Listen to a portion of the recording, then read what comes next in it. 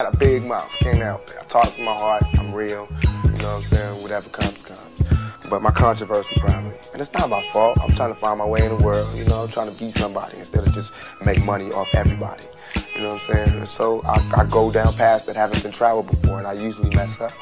But I learn, you know what I'm saying? I come back stronger. You know, I'm not talking ignorant, you know what I'm saying? So I obviously put thought into what I do.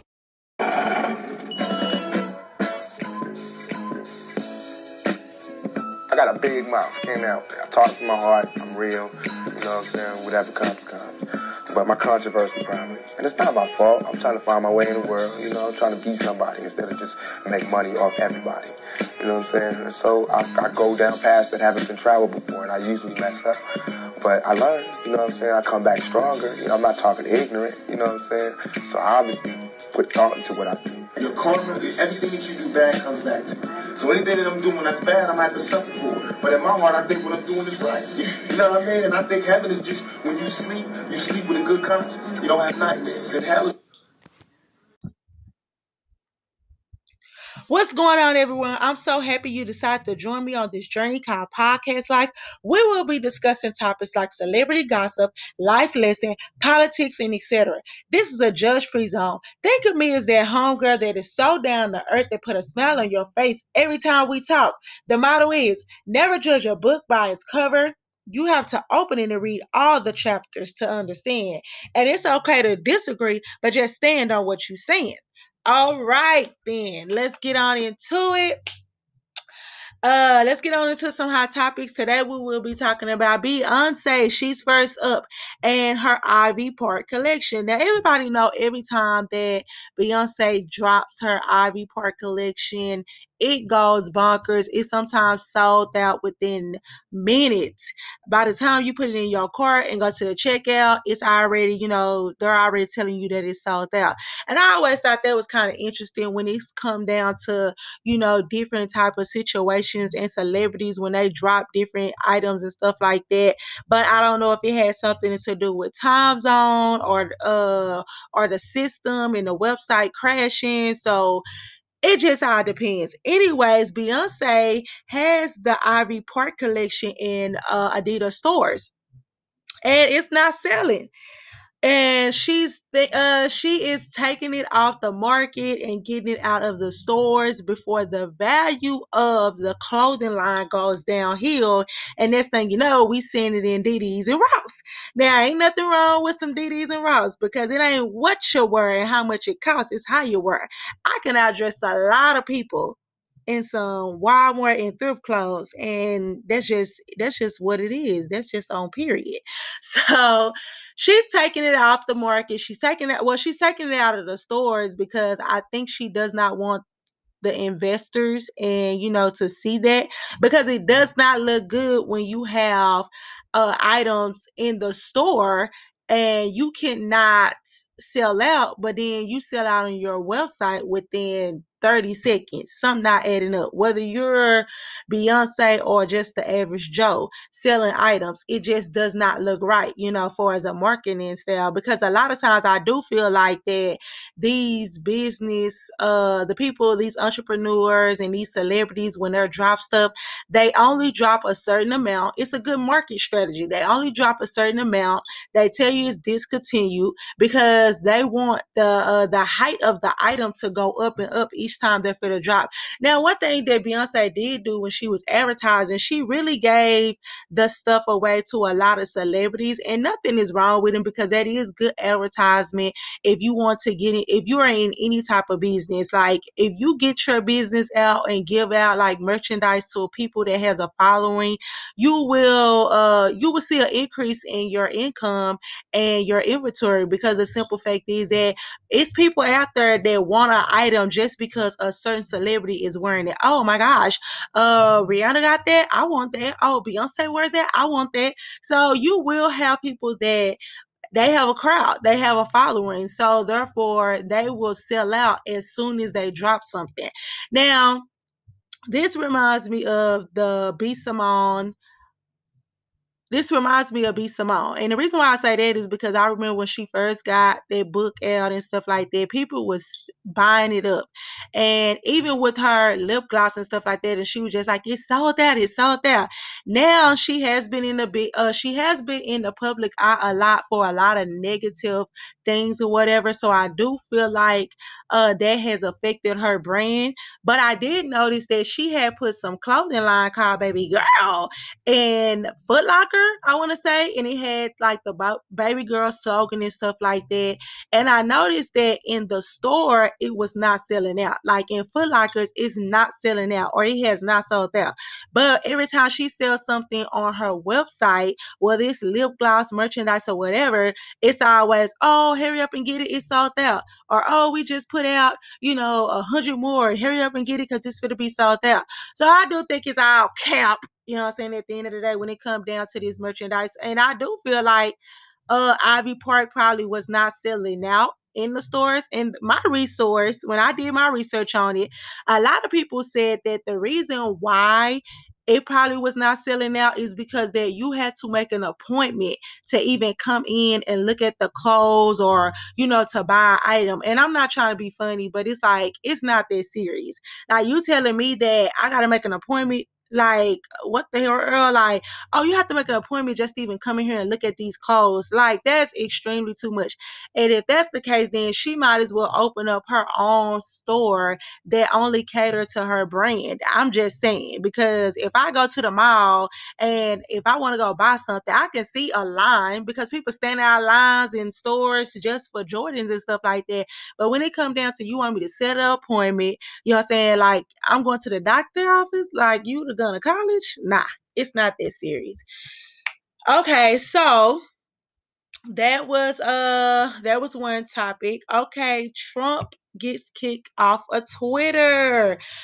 That was another topic that has been going around. Trump getting kicked off of Twitter. Oh my goodness. They took his Twitter away. I think they said at first they was taking it away for 13 to 14 days. And a lot of people were saying that they are so happy and they are so great. But then on the flip side, a lot of people were saying like this is interfering with freedom of speech. Now, do I feel like that Trump Twitter should have been taken away? And my thoughts on it, I really have to say that it doesn't matter if his Twitter was taken away or not. People is going to do what they want to do. And you're right. It is an easy influence when you're out here spewing different type of stuff and you're the president. To me, that was just, ooh, ghetto. You ghetto as hell. For you to be the president of the United States, I have never seen not one president consistently be on social media like Twitter, tweeting stuff and then saying all type of stuff. Like, I was just waiting on them to say his page was hacked. Never was hacked. How you the president and you are just consistently going in on Twitter of all platforms where you have all type of teenagers and young adults and commentators for YouTube and comedians, and it's just like you just then came on down here with us and you playing the dozens, you cracking jokes and saying what's on your mind, you just tripping out. So do I feel like his Twitter should have been taken away? Yes, because at the end of the day, when you are a celebrity, you have to be careful how you use your platform. And because, like I say, you will have a following. It's people out here that really go to war behind these celebrities, as you can see, even with Trump and, all this raid in the White House and stuff like that. It's people out here it's celebrities out here that have a following that ain't never seen them, ain't never talked to them, ain't tweeted them, ain't never wrote them a letter, ain't never paid a bill. And these people will be diehard fans and they don't play. And I never understood that. So it is a dangerous thing because just like these celebrities end up having stalkers, I think Chris Brown ended up with a whole woman in his house and she was madly in love and she just was infatuating this type of relationship that they had in their mind. So you do have to be careful. And by him being a president, it's best that he stays off of Twitter. You know what I'm saying? Because at the end of the day, it was only getting worse. It was like we're not looking at it and be like, oh, okay, that's just Trump talking noise. People was really out here going to war and finna go off. So yeah, definitely Trump That's a good thing. Only thing that I do have to say I disagree with is a lot of people were saying that it violates the freedom of speech, and I agree with that because you have to be careful because if they silence or they take down the the president of the United States title and platform, you gotta understand, yeah, I gotta keep that same energy when they sit up here and try to take down one of our leaders or someone that speak up for us. And then it's kind of like, well, y'all didn't say nothing when when we took this platform for Trump. So we don't care if this person using this platform to spread positivity or awareness of certain situation.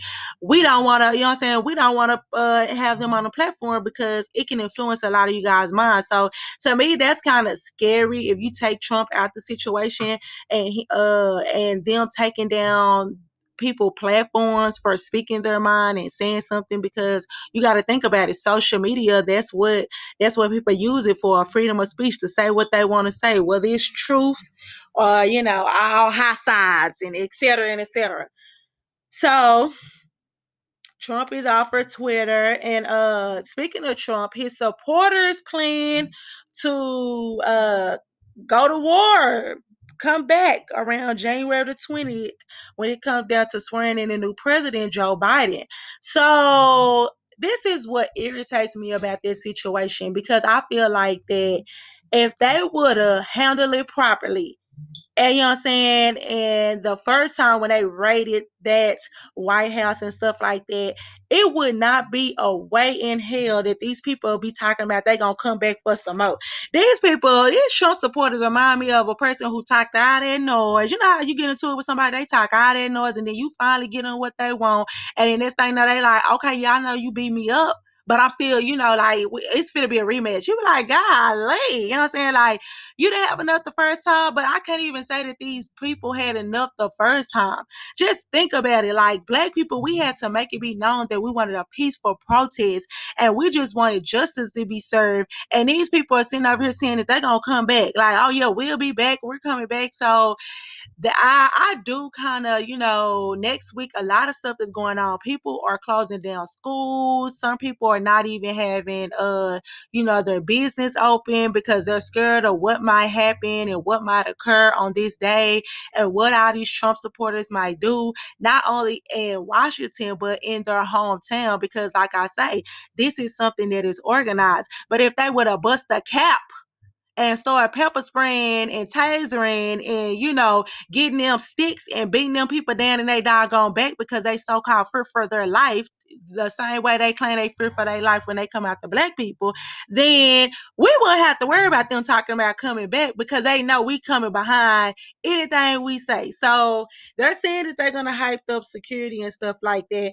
Hopefully, if they do hype up security, come on now. You know what I'm saying? Put that pressure on they behind. And then I guarantee you, we won't even be having this conversation again. Okay. Next subject, Mary J. Blige. She had a birthday. She turned 50. Oh my gosh.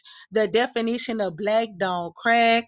And people are going in about Tyrese grabbing her leg. And they was just like, she had to hit him with the ah.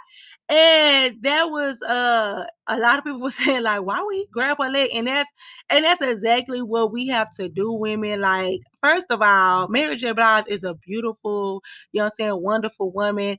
And at the end of the day, come on now, I don't care if she had a split all the way up to her booty crack showing. You should have never been grabbing on her leg and then tried to hype it up. It won't even know, like how you hug somebody around their waist and put your, put their hands on your waist. Nah, he didn't grab the leg like on some don't stop, get it, let me put some in it. Nah, just stop. So yeah, be very mindful of when you approaching, a woman. And I just feel like I'm kind of glad that she did tell him, like, put that down. Put that leg down. Y'all, the ink ain't even dropped on your divorce, Tyrese. And you over here hyping up people's legs. Like, what made you think that Mary J. Blige was gonna wrap her leg around you with that long split? Go have a seat. So shout out to Mary J. Blige and her birthday. She looked it lovely and true definition of black don't crack. Period. Okay, the next subject will be Keisha calls and Ashanti reschedule the versus battle. Now you know what? Now we can get two elderly women, no shade, no tea, to Gladys Knight and Patti LaBelle, and they can go ahead and push through and lip sync and off lip sync. Why is it? What is the deal with Keisha and Ashanti? Now it's to the point where, like I said, when I was looking into it, a lot of people don't even care no more to even have the battle because they feel like now it's overrated. Like they're just like, well, now I don't even care no more. Like they consistently reschedule it. A lot of people was upset because they rescheduled it the day of, because the first time Ashanti said she had COVID, and we understand that, but you just had found out that before 2 or 3 hours before you guys was gonna go on that you had COVID. And then on top of that, you have to be careful because a lot of people plan around this day. They throw parties, they try to go out, they try to get together. They didn't put the kids to bed. So yeah, that was a very disappointing. So they pushing this back, like they list is 20 to 30 tracks long. Like, no, Brandy and Monica weren't even doing this. And then there was rivalries. And y'all so-called like each other, and y'all still pushing this day back. Like, y'all both need this. Y'all remember they said Keisha Coles was out here selling fish plates. No shade, no tea. But I'm just saying, keep it pushing now. Like, we don't even care no more. Now I'm just for the pop in my Ashanti CD and go about my business. I don't need it. Thank you. And I thank you. Period. Um, okay.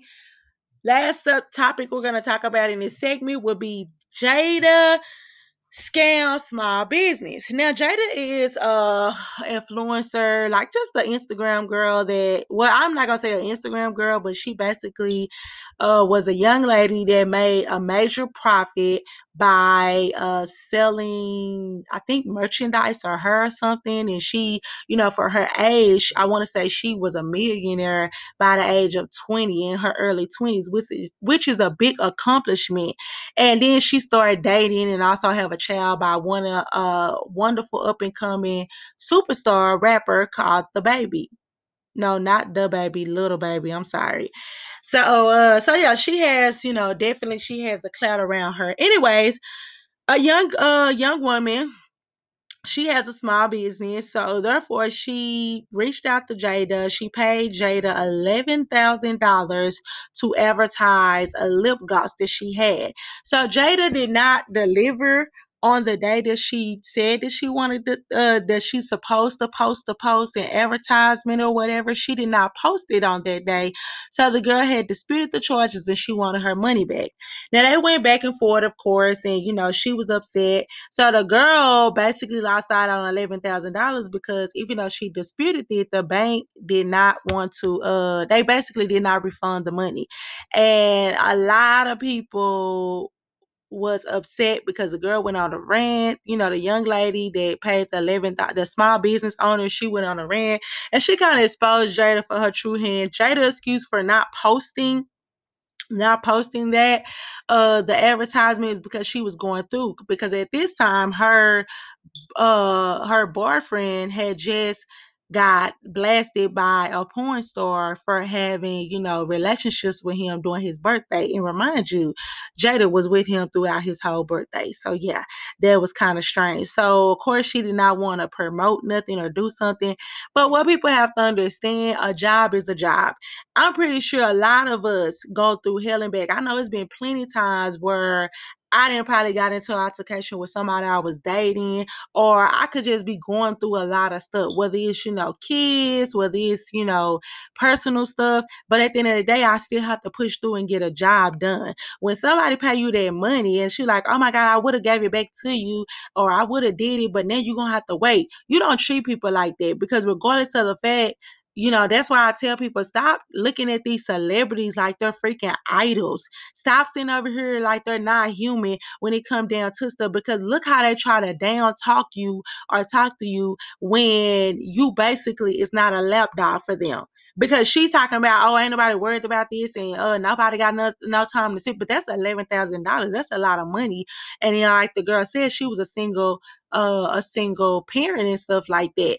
And that's something that I truly, you truly have to think about, because like I was saying earlier, when you do pay these influencer that has a big following and stuff like that, you will see a profit in your inventory and your merchandise, because at the end of the day, you have people that will go buy the items just because of that. So the girl probably was looking at that. There was a big investment, but business is business. Keep it professional. So Jada was definitely in the wrong. I would like to hear you guys' opinion. Who do you think was in the wrong? Do you think that the business owner was in the wrong, because at the time that she's supposed to post an emergency, had came up and she was in the publicity for the wrong thing? So maybe Jada probably felt like, well, hey, I don't want to advertise it because I'm already going through this stuff and it's really going to take away, from me advertising this promo for you. So I'd rather do it when this heat die down.